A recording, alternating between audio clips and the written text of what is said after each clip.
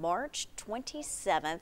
It will feature a full marathon, half, relay teams, 5K, plus the kids run, and there is still time to train.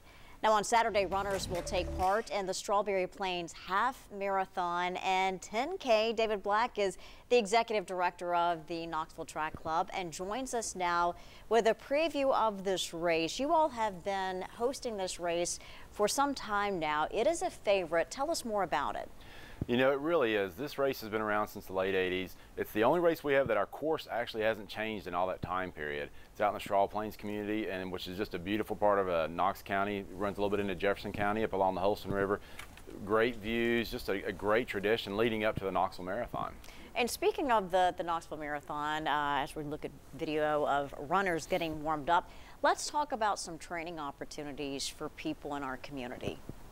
Yeah, you know, so there's a couple of things that you want to remember when it's wintertime especially.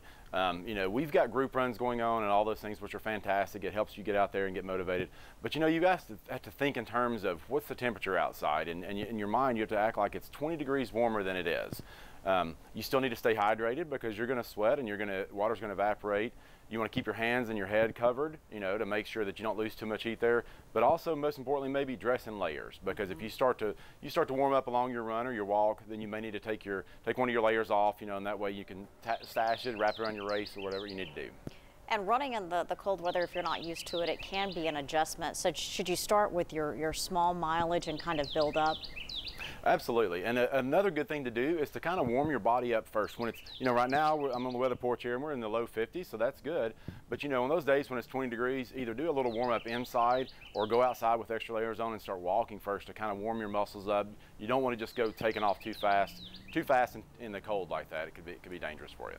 All right, as we mentioned, the 2022 Strawberry Plains Half Marathon and 10K, a great run and a great training run too for the Knoxville Marathon. It's going to be Saturday, January 29th, 8 a.m. And remind us where it's located.